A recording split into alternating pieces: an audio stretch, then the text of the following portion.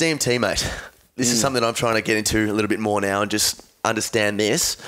You know from my last experience with mushrooms, that there's a little bit of fear that still resonates, not anywhere near as much as it used to, but just that what could happen of being so out of control. I've read up a lot of stuff about DMT and how it can be, for some people, very terrifying, puts you at one with like all these sorts of things, What was it? Did you ever experience anything negative? And when I say negative, not in the sense of like it was good in the end, because it was growth, but negative in the sense of like, whoa, this is very overwhelming.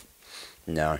Never got that, eh? No, that's probably not the answer you wanted. My view on it all is could be slightly skewed to the average Joe wanting to do it, you know? So I definitely want to put this out there that, I'm not doing DMT every day, every month or whatever like that. It's a very spiritual thing for me. It's a very spiritual practice where, I say a little bit, to the medicine before I consume it. It's very sacred. I do a meditation and things like that. So I use it in a different sense. And so whatever comes, and this is my whole view, like whatever comes is perfect. Like where you are right now on your journey of wherever you are wanting to get to is perfect. And so it's, whatever I see is whatever was meant to happen. And that's the whole thing with going to ayahuasca, because I had this expectation of, I should have seen this. I wanted to see this. But everything that you need to see right now is what you're seeing. Yeah. If you're not seeing it, if you're not hearing it, you don't need to hear it right now. You don't need to see it right now.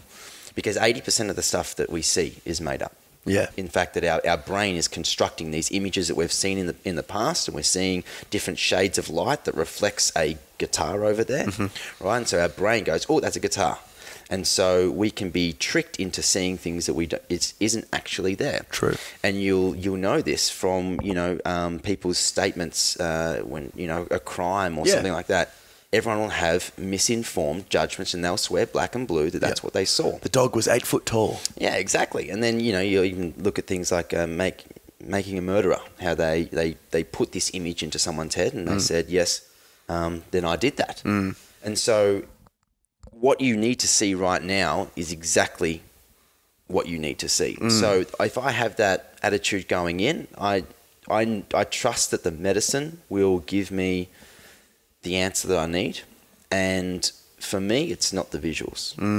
For me, it's the release of tension, of stress, of overwhelm.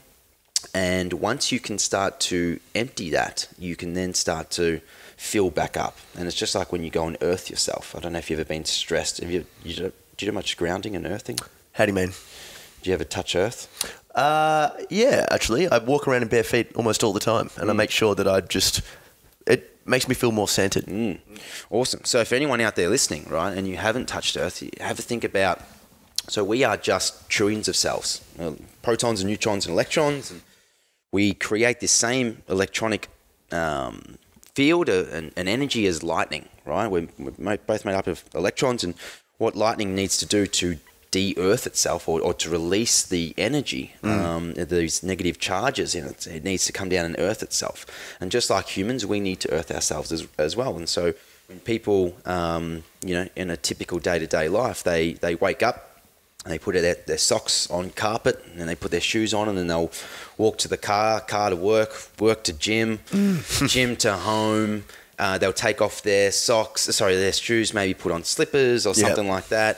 And then they go to sleep, and they sleep off the floor, and it could be days, weeks or months before people actually get their bare feet on soil or in sand or on grass, and especially during the winter time, right? So when we have all of these build-up of these negative charges, this creates a whole heap of worry and overwhelm and stress, and it can impact our sleep, our moods, our libido, our clarity, our energy. And so sometimes I just get an overwhelming feeling that I just tap into to go, okay, cool, it's time to do some DMT. I need to learn something from it. or it's time to earth, or it's time to do meditation. Boom, book myself into 10 days. Yeah. You know, or do a course and book myself into 10 days. So, listen, man, it's simply a tool, and when you're building a house, you don't always use a hammer. No. You know, you use a saw and a screwdriver and a chippy. Yeah. And someone else. You get someone else to do it. And so, you know, just because DMT's there, it's just like with any drug, you know, just because it's there doesn't mean you have to go and use it. No, that's right. And so I think if you just use it cautiously, Chippy, absolutely. Just use a chippy. You got a budget for them. Yeah, that's right. And you know, it does have consequences. You know, you can't just do it and well, you can just do it and go, well, that was sort of nothing. Yeah. Or you could do it and you could sit with it and you could reflect and go, right, what is the underlying lesson here? Yeah, definitely. You know, and we release, if you've done ayahuasca or even DMT or any plant medicine, you release in different ways. Some people vomit. Some people have diarrhea. Some people yawn. Some people burp. Some people have the hiccups. Some people cry. Our body is releasing in some sort of way. So sometimes I've just had DMT. I'm not even sad, right? But your eyes just start leaking water.